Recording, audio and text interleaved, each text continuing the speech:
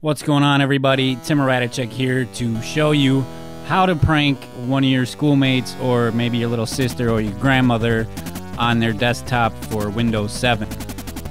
So first, what you're going to want to do is take a picture of the desktop itself. Now to do this, you're going to want to find an empty space on the desktop, left click anywhere, and make sure you don't have one of these little boxes around your icons by opening up a browser and then closing it real fast. So then you can just control print screen.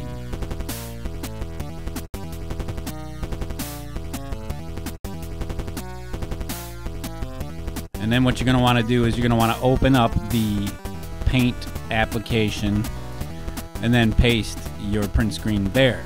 Give it a once over to make sure there's no anomalies here.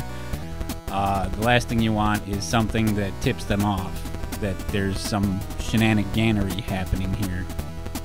So go ahead and save the bitmap you just made. I'm going to name it here Desktop Prank. And save it in your pictures folder as a 24-bit bitmap.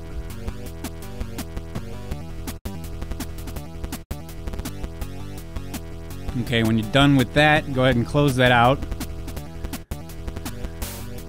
The next thing you're going to want to do is create a folder here. This is to put all the desktop icons in this folder because you're going to need to hide them later.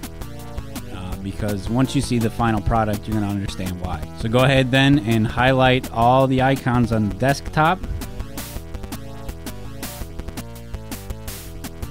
And then you're going to want to cut and paste here. If you copy and paste, you're going to leave them with a little bit of trouble, and you're already kind of pranking them, so you don't want to give them any more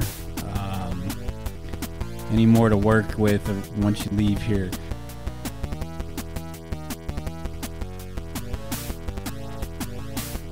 I've got this crazy icon on my desktop that doesn't allow you to cut it or delete it, so I'm going to leave it here, but you know, it's something that doesn't typically get used, so we're going to have to work around this.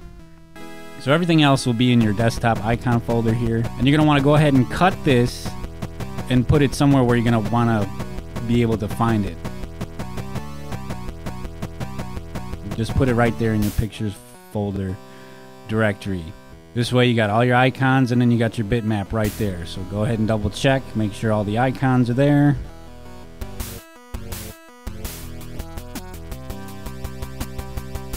Alright, go ahead and close that out.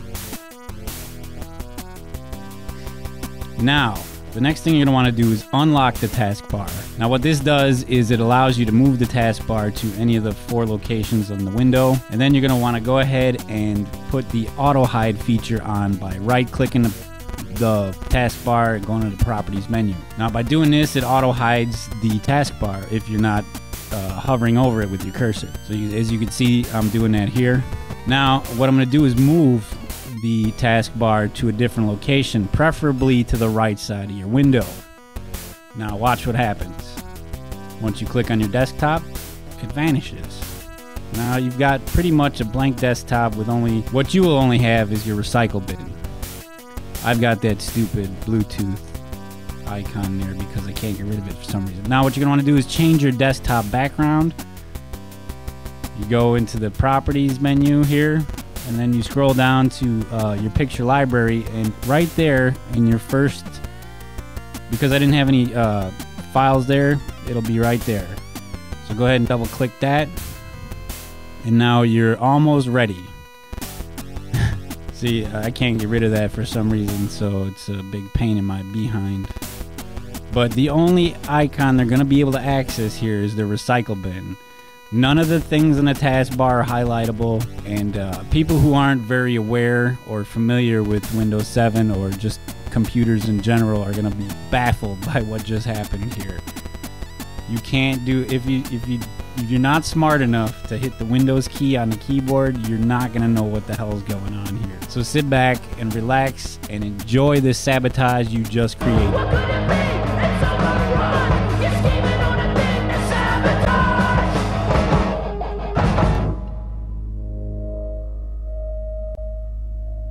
That's it for me. I'm Tim Radicek. Thanks for watching.